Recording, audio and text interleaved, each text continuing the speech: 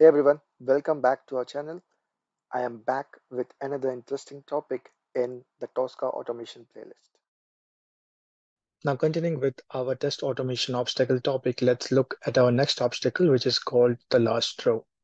Now, in this particular obstacle, we need to verify that the last row in the table displays an order value, and then we need to take this value and put it on the text field.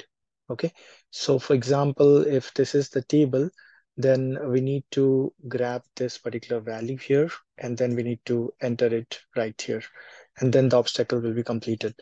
Now, take note that this table is dynamically getting changed, so this value won't be constant. Neither the number of rows will be constant, right? So this is very similar to the last obstacle where we found the number of rows which are present in a particular table and then entered it into a text field.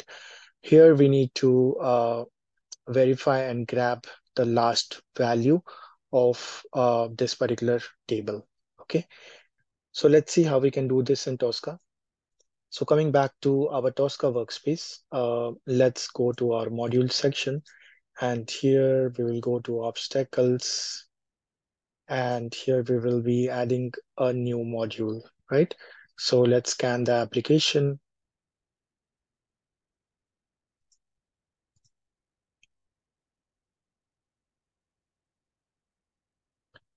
And here we'll be adding two elements. One is the table itself and then the text box. Okay.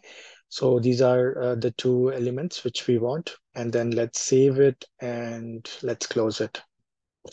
Okay, so I'm going to rename the module first.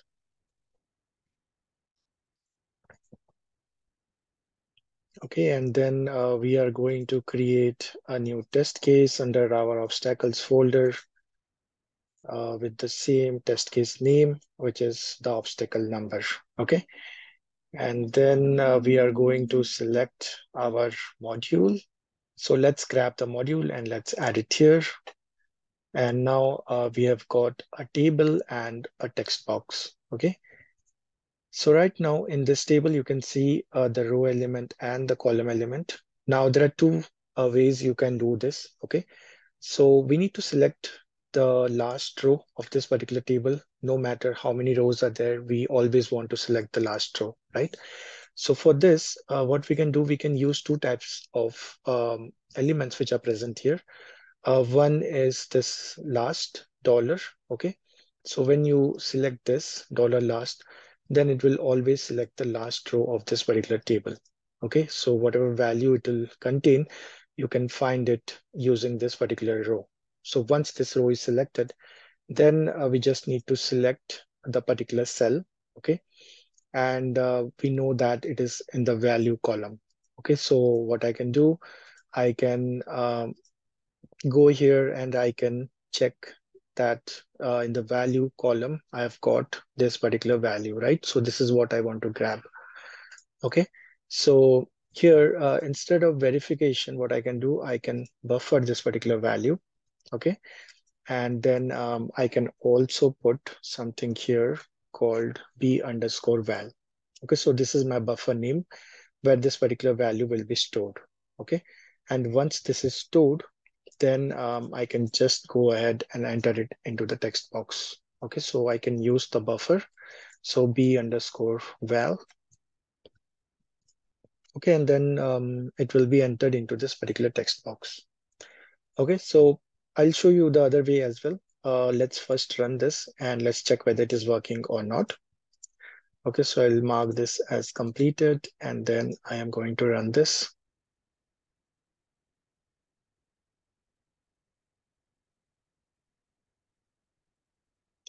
Okay, so as you can see, it grabbed that particular value and it entered it into the text box. Okay, now the other way around is instead of $last, we can also use the last content row. Okay, so $last content row. So this will also select the last row. So you can use any of these two elements, which are already part of the table row element type. Okay. So now if I go ahead and run this in Scratchbook again, it will exactly do the same thing.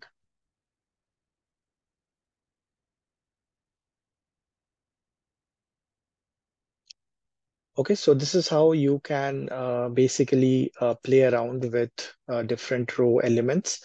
So especially for first and last row, there is already option which is present.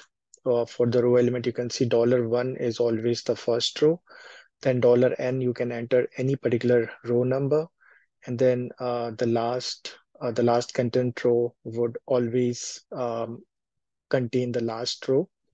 And then you can also put, so you can also verify the headers, or you can also verify whether it is the first empty row.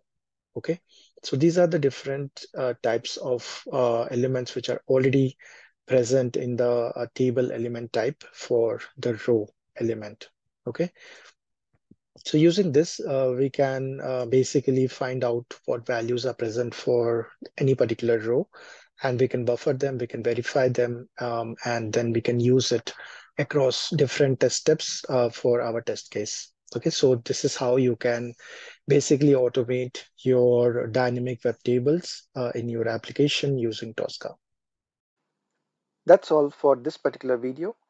If you have any questions, then please leave it in the comments. If you like this video, then please subscribe to our channel. Thanks for watching, and I will see you in the next video.